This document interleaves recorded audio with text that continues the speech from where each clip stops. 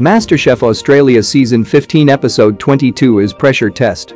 Khanh Nguyen's three-course meal. Chef Khanh Nguyen set the pressure test, which required Melissa, Phil and Ralph to cook against Nick Holloway's team from New to recreate his macadamia tofu with Skull Island prawns, tamarind, lemon myrtle for entree in 2 hours and 30 minutes, wagyu rendang pie with Vietnamese satay, pickled daikon radish for main in 3 hours and 45 minutes, and a kaya jam ice cream sandwich with Davidson plum and salted koji waffle for dessert in 2 hours and 15 minutes.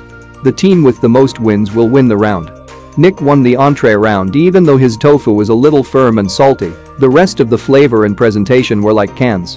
While Melissa's flavors were praised, her tofu wasn't set enough. Christopher won the main with perfect pastry, balanced flavors and cooking of the beef, while Phil's flavors were too spicy as he forgot to blitz the spices before adding them into the curry. It was Phil's dry pastry that cost him the win. Melanie won the dessert with perfect flavors in the parfait, jam and waffle, as the judges felt it closely resembled Khan's. While Ralph's parfait was praised, his waffle was not crunchy enough. Nick's team won in a clean sweep, which means that Melissa, Phil and Ralph have to participate in Sunday's elimination challenge. That's 1 minute. Don't forget to subscribe on this channel. Thank you for watching. Till next time. Subscribe.